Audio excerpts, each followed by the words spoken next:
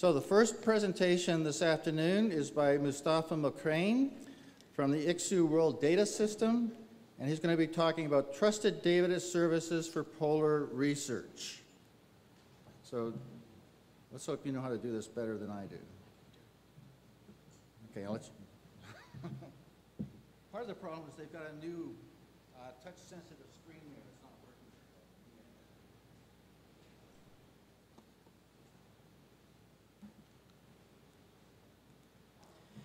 Good afternoon. Thank you for the introduction, Els. So my presentation will be on the ICSU World Data System, and I will try in this presentation to really show you how the World Data System originated in the polar data community and was heavily influenced by the polar research agenda. But first, let me set the stage for this presentation by talking about the technological developments that many have already mentioned in previous presentations. Over the last 70 years, and since the dawn of the digital age, 70 years ago, we've seen the first computers built and made available for research. The first satellites 60 years ago were launched to observe our planet. We started to use 50 years ago drifting buoys, for example, to study the oceans and the weather. And 30 years ago, we had massive increase in the computing power with the first supercomputers made available for research. And since the last 20 years, we have seen the rise of the internet age and now also of mobile technologies. So all of these technical and technological developments have been the backdrop of research over the last 70 years. And they influenced the way we're doing research, and they really introduced what is now called the data-intensive science discovery age, or which was popularized by the fourth paradigm, as all of you know. So all of these sensors we're using in research have generated a massive volume of data. And you've all heard the data deluge metaphor. In my field, because I'm not a polar scientist, I'm a biologist, the high throughput sequencing techniques have also dramatically increased data available in terms of DNA sequences. We're building massive telescopes, also generating huge amounts of data. All of this data available is allowing us to do very new things like modeling the climate, which is very important, as we know nowadays, and reconstruct past climates as well. It's also now tangibly visible in our databases and data banks. This is, for example, as you can see here, the increase rate of sequences in the MBL data bank.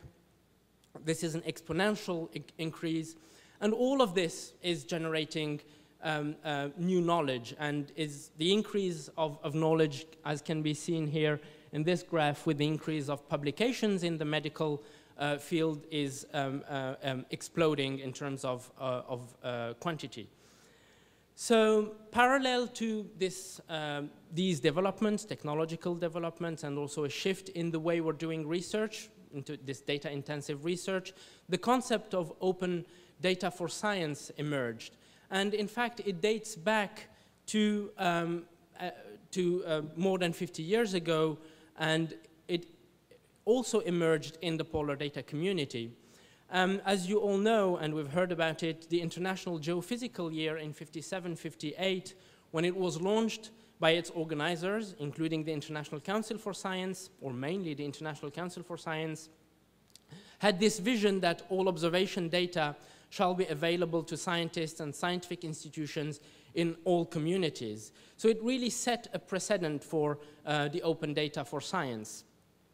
All of you know that IPY really was across many domains and many disciplines and generated a lot of data. But at that time, the vision was met really in terms of implementation. And the International Council for Science established what was also introduced previously, the World Data Centers, but also the Federation of Astronomical and Geophysical Data Analysis Services. And these bodies were really tasked to make sure that data are not lost, that they're maintained, preserved for the long term, and accessible. And they also made, as early as in 1955, a recommendation that those data are made available in machine-readable form. So we had already there a stage for the open data. The stage for open data was already there. 50 years after the first, after the IGY, came the International Polar Year, 2007 and 8, which was also holding up to the open data concept. And the assumption at that time was that all of the data generated by this multitude of programs across so many disciplines would eventually end up in a data repository. This worked, as all of you know, to a great extent, or to some extent, with the big data sets generated by well-funded programs. But in fact, it didn't work for many of the smaller data sets generated by smaller programs and activities.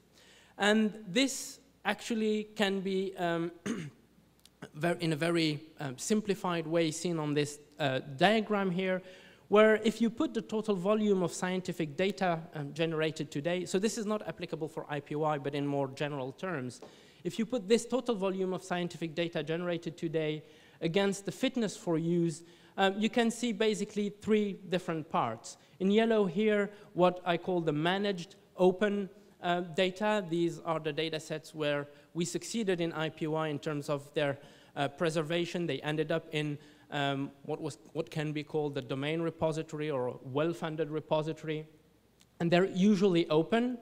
And then you have this second part, the green part, what is called, labeled here, unmanaged open. These data sets come with fairly minimal metadata, and they're usually deposited in repositories where they have also no or limited curation and long-term preservation. The third part, and this is what is called now the long tail of the data sets in science, are largely unmanaged and closed. So these are the typical data sets sitting in a desktop computer or a memory stick somewhere in a lab. And this is what we call now, also jokingly in WDS, the dirty long tail. One of the concerns of the World Data System is really to move this part of the dirty long tail into the unmanaged and open, but preferably into the managed open section of this graph. So the World Data System, going back to my organization, is a membership organization for those who are not familiar with it. It brings together scientific data services, what we call scientific data services, across disciplines. So it's multidisciplinary, from the natural sciences to the social sciences and humanities. It was created after IPY, in 2009. But in fact, IPY revealed the weaknesses in the predecessor bodies of WDS, the World Data Centers, and the Federation of Data Analysis Services, but also revealed weaknesses in the way the international collaborative science was planned, because data was not a primary concern. It came in many cases after the fact, after the science planning was done. So one of the litmus tests for the success of WDS at that time was really to look at the IPY data legacy. When WDS was established, it was tasked by the International Council for Science to work towards enabling universal and equitable, and by this it was meant full and open access to quality assured scientific data, to ensure the long-term data stewardship and data preservation, of course, to foster compliance to agreed upon data standards and conventions, and to provide also mechanisms to facilitate and improve access to data and data products. So this is basically the mandate that was given to the World Data System by the International Council for Science. I mentioned WDS is a membership organization. We have scientific data services. These are organizations providing one or all of the functions listed here.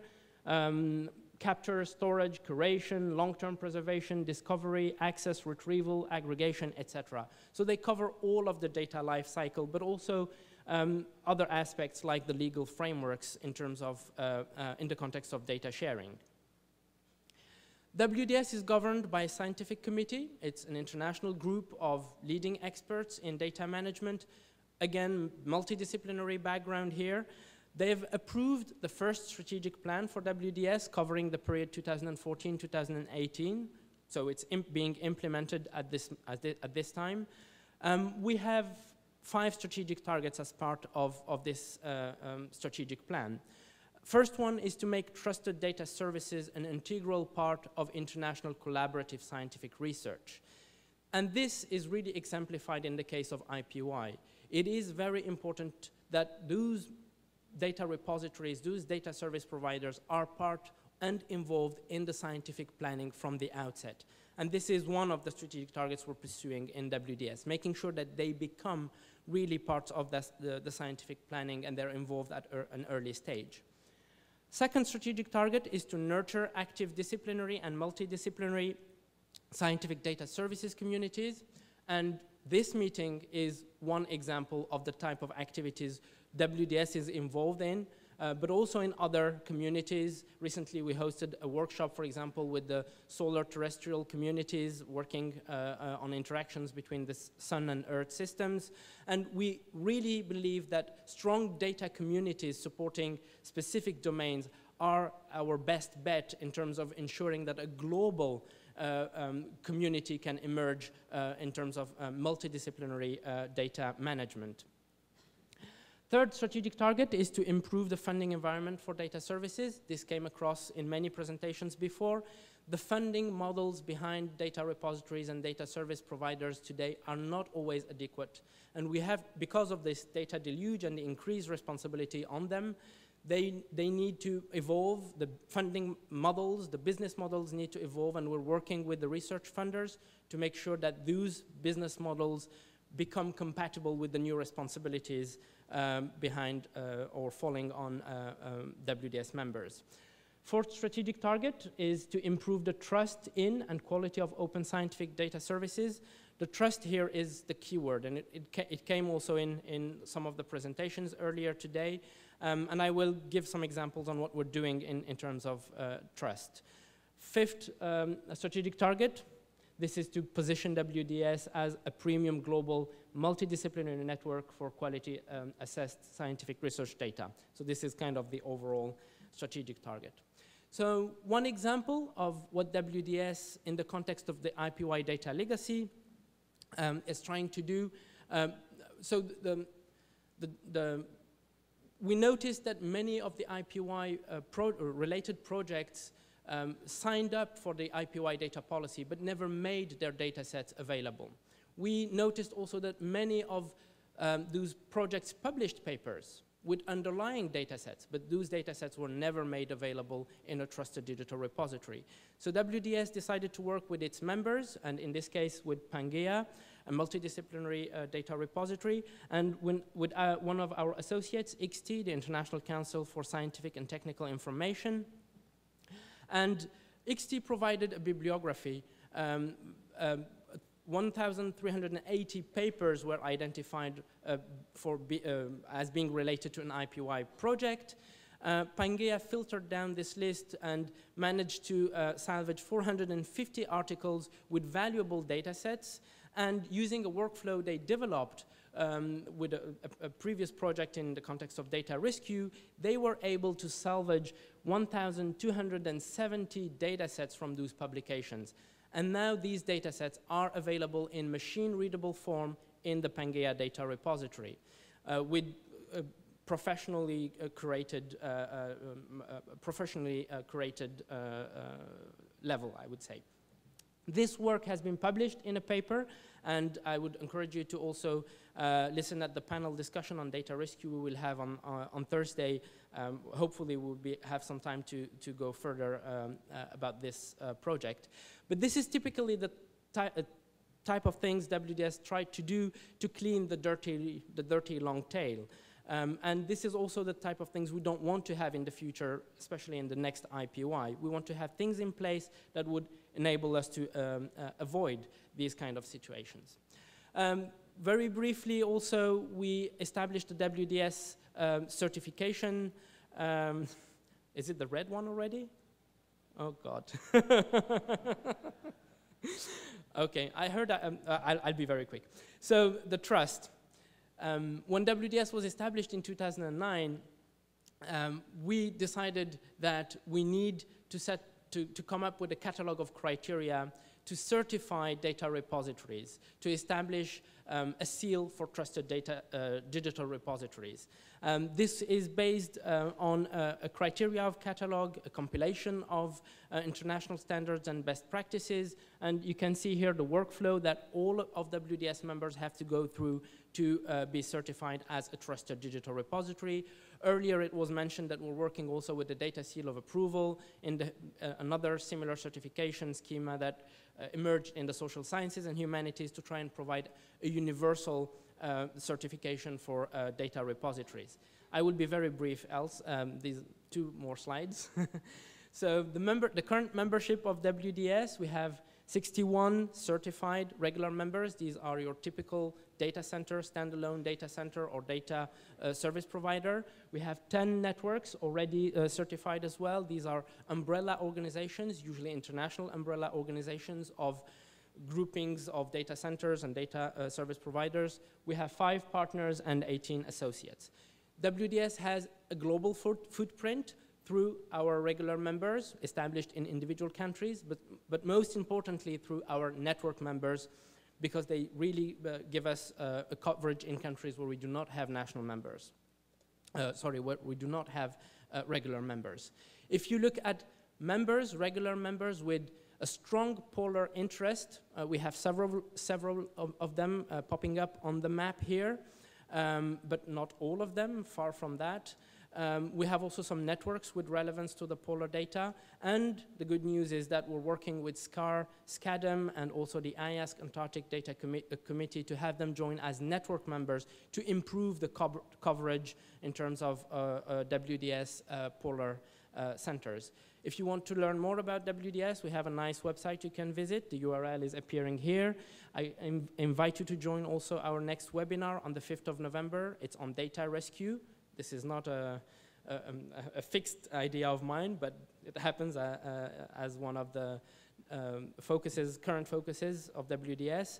Finally, International Data Week was introduced with 3 main events: SciDataCon, the research conference on data science, a 1-day International Data Forum. This will be a multi-stakeholder event, and the RDA 8 plenary. Thank you very much, and sorry for being over time.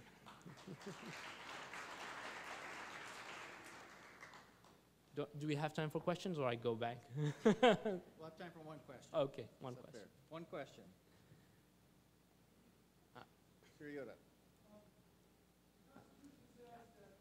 The mic, please. That you'll promote the adoption of agreed-to standards. Could you define agreed to and talk about the domain of standards that you're referring to? So these are usually community-agreed standards. So whenever we have an applying data repository or data service provider, they have to provide an application form and answer some of those questions about what type of standards they're using, what type of conventions they adhere to, etc. And this is reviewed by 2 reviewers. And those reviewers have as a task to check that those standards being used by the data repository are compatible with the community agreed. So it's a case-by-case basis. There's no standard that would apply to all. Of course, there are some that we would like them, minimum standards we would like them to adhere to, but the more specific community standards are really addressed on a case-by-case basis.